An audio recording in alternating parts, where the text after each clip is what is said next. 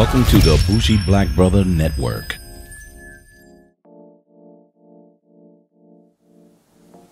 Good afternoon and welcome to Urban Wine Life. I'm Michael, your Bougie Black Brother. And since it's Friday, it's our wine review time. And if you notice what I got sitting here, I got the Vinum Africa series. And if you remember, I got these from the Wine Insiders. You see these couple of wines. I got a couple more that I haven't touched on, but previously it was the Reserve Syrah, and today I have the Cabernet Sauvignon Merlot mix. So the Bordeaux type of mixture that most people understand when you get that kind of Cab Merlot mix that France has in Bordeaux. But this is the Stellenbosch, the Stellenbosch region that we said from the last time from the Vinum Reserve Syrah. But I wanted to have something a little different because I wanted something a little beefier, something that had a little more oakier, a little more smoky taste. So, and dark fruits. So I decided, hey, let's try this Cabernet Merlot mix because I really like the Bordeaux's. They're really expensive when you get a good one. But I wanted to see what this South African winery does with this mixture.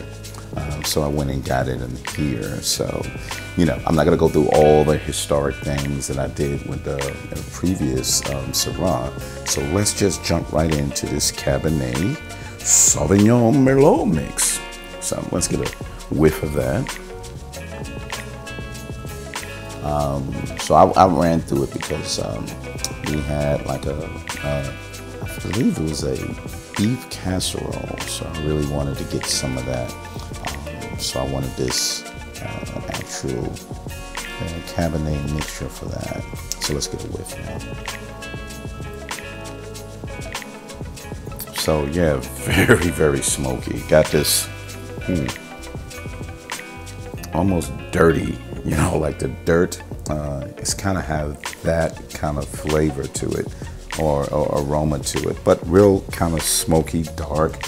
I don't know, it's like like really deep spices, because it's kind of, you can smell it up into your nose, and I'm trying to get a distinction on that other than the smoky dry wood taste. So it's like really dry wood, almost like burnt wood.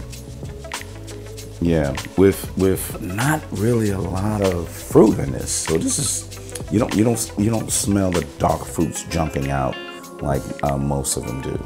So it's really kind of different. So let's get a taste. Let's jump into how it tastes.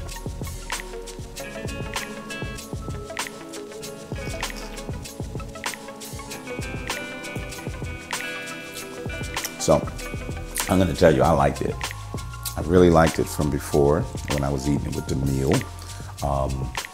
It's heavy on the tannins now because I let it sit. I didn't let it sit the last time. You can see it feeling your tongue.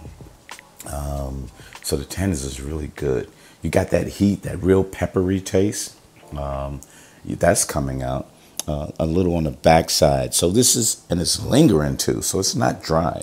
So it's hot. You feel that heat in the back end, and it's really, it's kind of like that smoky taste. I kind of said it on my previous one because I used to smoke a pipe, and you get that smoke that sits in your mouth, but it has a almost flavor with the smoke in your mouth, and that's what I'm getting with the tannins with this. So it's a really good mixture of all of that, but that peppery, it's coming out. So this is what I'm going to tell that's lacking. There's no real distinction of fruit in this.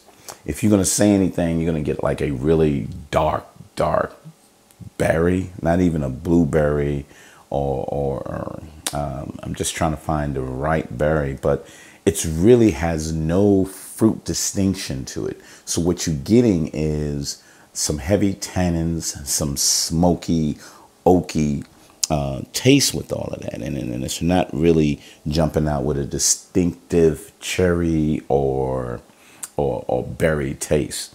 But it's okay because what I wanted was a really heavy, oaky, smoky type wine that I can sit with the heavy beef casserole that we had. So it really went well. This would have went well with like a smoked beef or something off the grill that had that grill fiery taste, really woodsy. This would have went really well with that, and it would have complemented well. So what you would have got was more of the meat tasting than anything. But you get another taste.